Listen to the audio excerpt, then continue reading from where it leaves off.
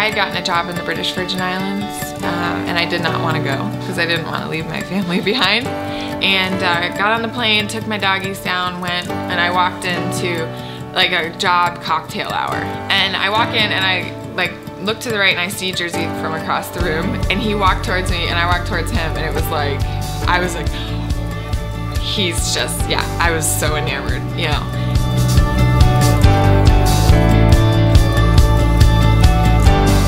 And we sat on the beach and talked till like 3 in the morning, just about like everything.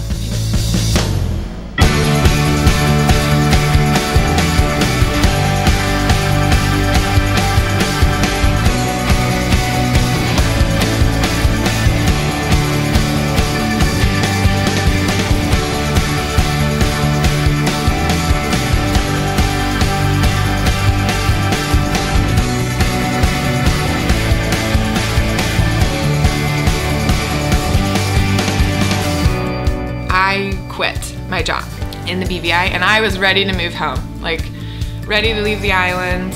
And it was like about 2 weeks until my flight was departing, and I was at dinner one night and I just started like bawling at the table. I was like, what's gonna happen when I move home? Like, it's over, all this was for nothing, blah, blah, blah. And he gets up from the table, he came out of the room and got on his knee, and he's like, no matter what happens, like, we're gonna be together. And that's how he is. I mean, he's my home.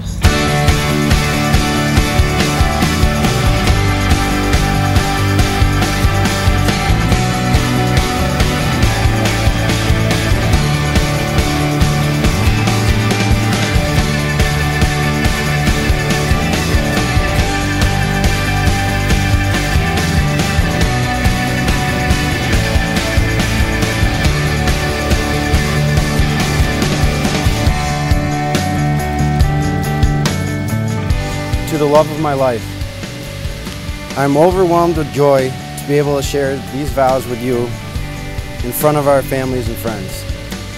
The 2 things I want to share with you are how greatly I admire you and what I will strive for in our marriage. To be faithful, to put you first, and to always have your best interests in mind. Today, Jerzy, I take you as my husband, because I cannot imagine living a day without you. Jen, I commit to finding ways to be romantic even when life gets in the way. I love you and commit to being yours forever. I want to grow old with you.